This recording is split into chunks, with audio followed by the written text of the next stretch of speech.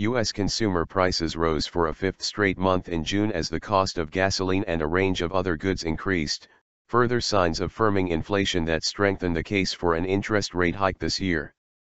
The Labor Department said on Friday its Consumer Price Index, CPI, rose 0.3% last month after increasing 0.4% in May. Last month's increase pushed the year-on-year CPI rate into positive territory for the first time since December. The energy-driven disinflationary trend appears to have run its course. A report on Wednesday showed producer prices rose in June for a second straight month. Firming price pressures, together with a tightening labor market and strengthening housing, could give the Fed confidence that inflation will gradually rise toward its 2% target. Fed Chair Janet Yellen this week affirmed the U.S. Central Bank was keen to start tightening monetary policy later this year after keeping its short-term interest rate near zero for more than 6 years. In the 12 months through June, the CPI edged up 0.1% after being unchanged in May. Economists polled by Reuters had forecast the CPI rising 0.3% from May and gaining 0.1% from a year ago.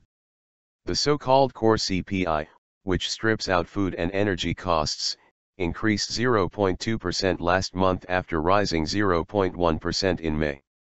Underlying inflation pressures have been tamed by a strong dollar. In the 12 months through June, the core CPI rose 1.8% after May's 1.7% increase. Last month, gasoline prices rose 3.4% after jumping 10.4% in May.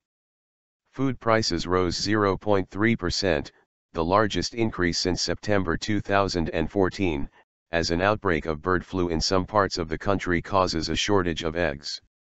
Egg prices surged 18.3%, the biggest gain since August 1973.